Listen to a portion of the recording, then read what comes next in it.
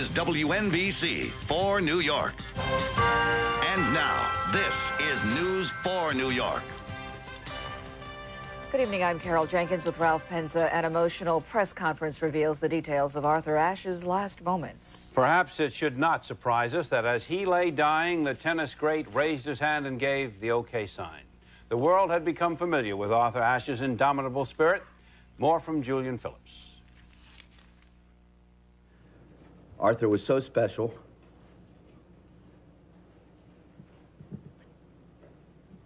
Because of his quiet courage and selflessness, which made a lasting impact on those he touched. His last gesture to me earlier that day, as he underwent more procedures, was simply like this. Even near death, Arthur Ashe was composed, always the gentleman, not defeated by AIDS, but breathing his last breath, wishing others with AIDS to live their lives as if there is hope for a cure. I don't want you to feel sorry for me. I've had a, terrific life. I'm going to be around a lot longer.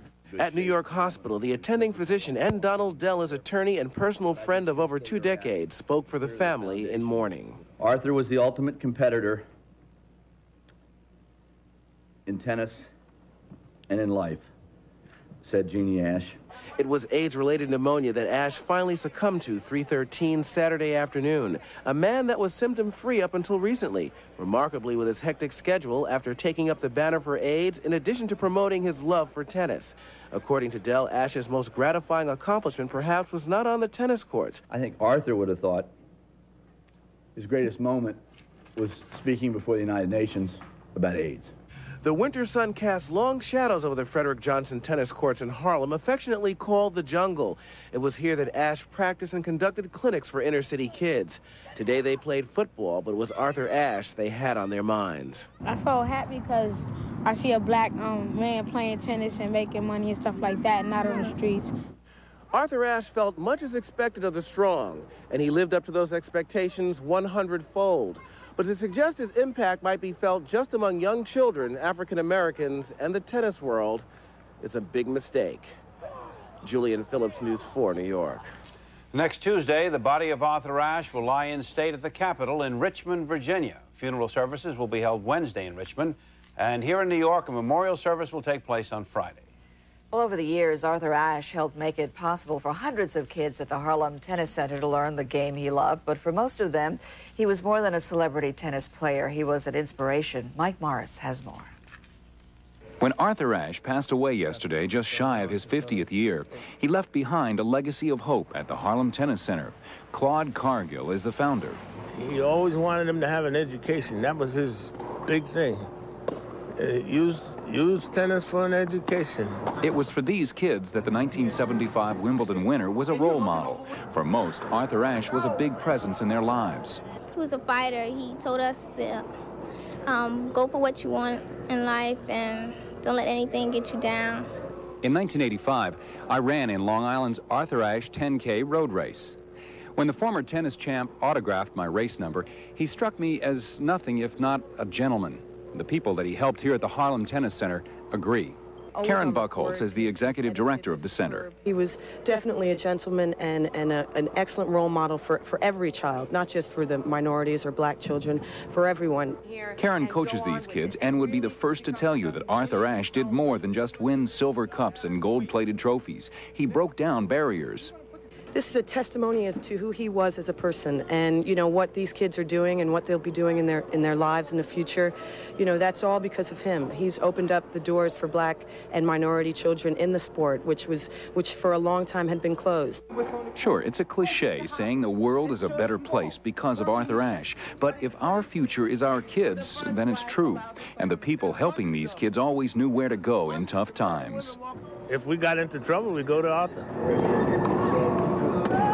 Reporting from Harlem, I'm Mike Morris, News 4 New York. Well, Arthur Ashe was so loved that his death is sending a shockwave through most of the influential circles in our country and around the world. Among those touched by his passing, the Reverend Jesse Jackson. He says he'll remember Ashe most for his unrelenting support of human rights and human dignity. Arthur Ashe. He used his spirit and his power to put light in dark places, to teach other youngsters to play tennis, to take down walls and to build bridges. And President Clinton gave his reaction to the sad news as he and the First Lady walked home from church this morning. He was a friend of mine, and I'm very sad about it. Mayor Dinkins was a close friend. He says Ashe's life was so fully lived and, quote, words cannot suffice to capture the sense of loss in knowing he is no longer among us. Arthur Ashe was a man of integrity and principle, a tennis champion who used his prominence and influence to educate against racial discrimination. Hours after his death because of AIDS yesterday, the bell tolled at Madison Square Garden for one of the sports legends of our time.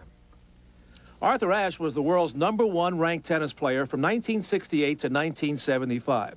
The national schoolboy champion from Richmond, Virginia, became the first black man to win at the U.S. Open as an amateur against professional Tom Ocker. Another watershed victory for Ashe when he became the first black man to win at Wimbledon, upsetting Jimmy Connors, who was in his prime. Neil Amder, sports editor of the New York Times, authored Ashe's biography. Arthur was a player who often played the way he felt, a kind of controlled elegance on the court, but at the same time, someone who always wanted to achieve higher. And he was a model which people could identify with and consistent all the way through as a player and a non-player, always doing more for people, always giving to the game. And that's something today with athletes who are more takers than givers, that Arthur really represented something and always stood for and committed on that level. The final 10 count for the late, great Arthur Ashe.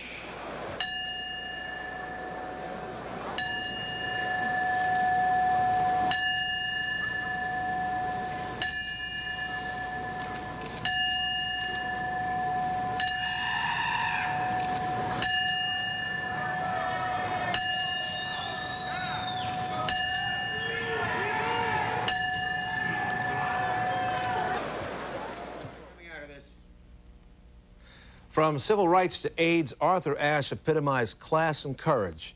He was, in 2 words, a gentle man. And that's the Sunday Night Sports. Sal, on more than one occasion, you had an opportunity to meet and talk with Arthur Ashe, did you? I was struck by his intellect. He wasn't one to waste time and to make small talk. And he showed a lot of respect for the press and the media, and a lot of patience with us, too, because we often ask silly questions. I don't know. We were talking a little bit. The first time I met Arthur Ashe, he didn't have a tennis racket in his hand. He had the Journal of Foreign Affairs, and he always stayed interested and up to date on all of that, traveling to South Africa and around the world. Yes, and as an athlete, he wasn't one to talk about the old days. To him, being a tennis champion was fine, but he had other things on his agenda. And he moved on. Yes. All right, Sal, thank you. Sal, very much. I have tried all day to try to figure out what I can say about this man, and I don't know what words I can say that you have not heard about Arthur Ashe and what a great man he was. Let me just ask you to go courtside. We'll spend a few moments talking tonight about the great Arthur Ashe. Arthur Ashe is a man who was a star on the court as well as off it. It was in the late 60s and early 70s that Arthur Ashe became one of the most popular figures in the world of tennis. In '75, he beat Jimmy Connors to win the Wimbledon title. After his playing days, as you know, he had health problems. He underwent open heart surgery, not once, but twice. Then he announced to the world in April of 1992 that he had gotten the AIDS virus as a result of a transfusion. Some of you heard that I had tested positive for HIV, the virus that causes AIDS. That is indeed the case. I will continue with those projects in progress and will certainly get involved with the AIDS crisis. As he had done with all of his battles, Arthur Ashe became very visible in his fight against AIDS through his Arthur Ashe Foundation. This is a man that made every attempt to educate people about AIDS. And like his entire life, he was generous towards those who were less fortunate.